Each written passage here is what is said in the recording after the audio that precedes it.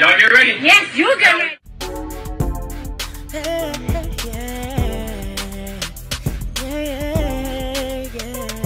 If you want the latest news in the streets, join us and tune in for the tea. Breaking news with integrity. So tell your friends and your family. It's the Lovelyti TV show, bringing you good tea and good vibes. It's the Lovelyti TV show. Be sure to share, like, and subscribe. Hey tea sippers, I hope everybody is doing well. So today I want to talk about some things that are going on in the music industry. In the music industry, authenticity is key, and fans want to believe that their favorite artists are genuine and real. But what happens when people start to feel like some of their most favorite musicians are not? The concept of an industry plant has been around for years. It refers to a musician who is believed to have gained success not solely based on their talent and hard work, but rather due to industry connections, marketing strategies, and financial backing from record labels and other industry entities. In the rap industry specifically, some artists have been accused of being industry plants, meaning that their rise to fame may have been manufactured by the industry rather than their own organic, homegrown talent. Accusations of being an industry plant are often fueled by rumors and speculations, but some artists have been confirmed as industry plants by insiders through leaked information. However, it's worth noting that not all successful artists in the rap industry who have backing from labels or industry connections are necessarily industry plants. Some have still worked hard to hone their craft and build their fan base, and the industry support has simply helped them to reach a wider audience. Case in point, Chance the Rapper. Ultimately, the label of being an industry plant is very subjective and can be a difficult thing to prove. It's often up to the audience to decide for themselves whether they believe an artist's success is genuine or fully manufactured. So today we're going to talk about Ice Spice, who has been accused of being an industry plant ever since she hit the scene in 2022. The success of Ice Spice is currently raising a lot of speculation, and she has already gained the support of big name people like Drake, Cardi B, and Nicki Minaj. Her hit single peaked at number 5 on the Billboard's Top 100. However, despite all the hype and momentum, her success isn't quite translating as suspected. A lot of Twitter users are pointing out that when she performs live, there seems to be a lot of lackluster audience participation during her live performances.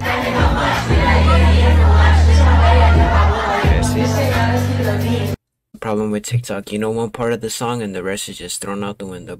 In March of 2021, Ice Spice went viral on TikTok after doing the Erica Banks Busted Challenge. She had already been thinking about making music and was talking to a producer. Ice Spice dropped 4 more tracks and quickly gained a significant buzz, landing her number 5 on the Billboard. Despite accusations of being an industry plant, she has denied these rumors and claims that her rise to fame was completely organic. In August 2022, Drake slid into her DMs and basically was telling her that he liked her music and her freestyle was hard. Now, both camps claimed that the DM was accidentally leaked, which to me is suspicious because how does a DM accidentally leak? But anyways, because of this DM, she went viral again. Soon after that, he booked a date with her and they were spotted in Toronto.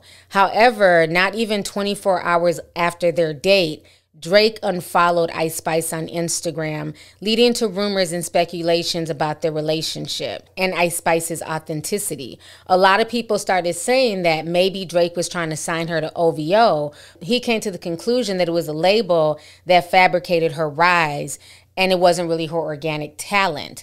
Now, although there's been no official statement, it does appear that Drake was upset. Niggas asking if I'm cool, I'm upset. Okay? And basically has not fooled with Ice Spice since. And even Ice Spice doesn't really have a real rebuttal for why Drake gave her the cold shoulder.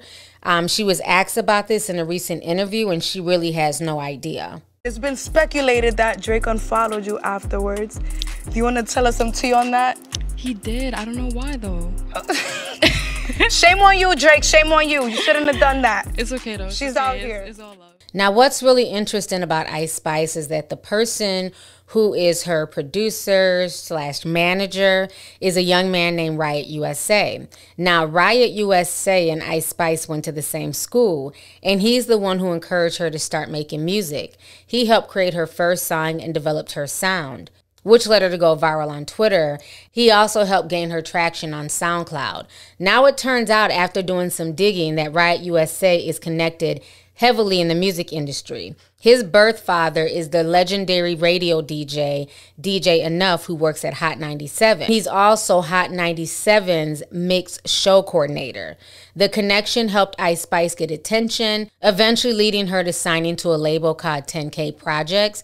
Now, 10K Projects, that label is owned by Elliot Grange, and he's the son of Lucian Grange, who is the head of UMG, who is one of the most powerful men in the music industry. So it's very clear at this point that Ice Spice's success is not just due to the fact that she lucked up and had a viral video, but rather a full marketing campaign from major record labels are behind her. On top of that, a lot of people are pointing out that her racial ambiguity is also helping in her success.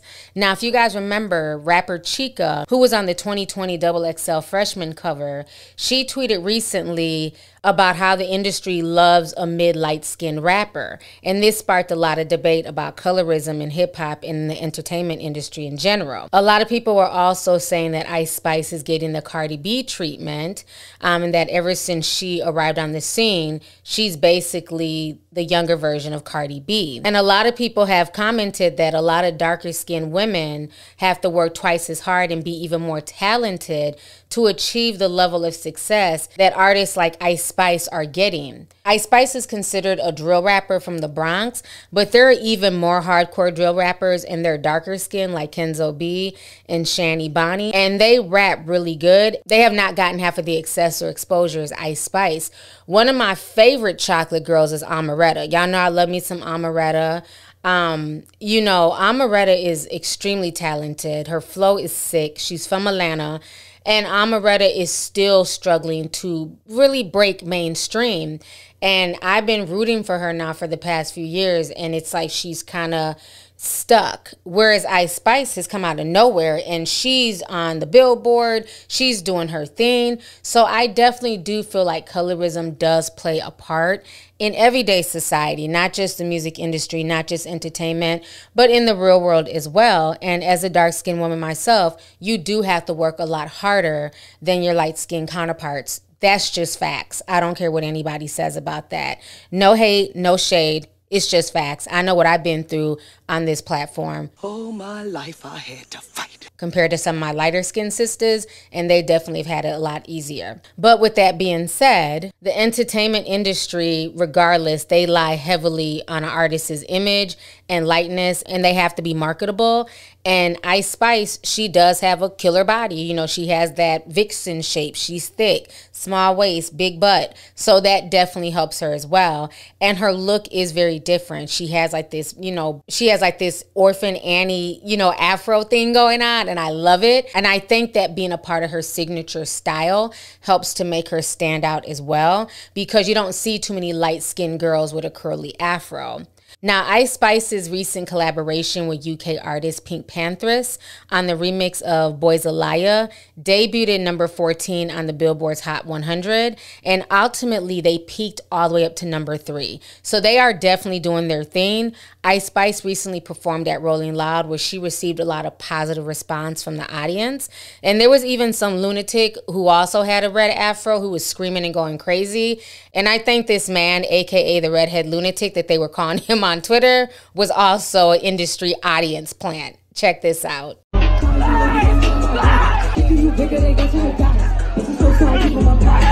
But either way, like I said, The Boys a Liar is on fire and people really do like that song.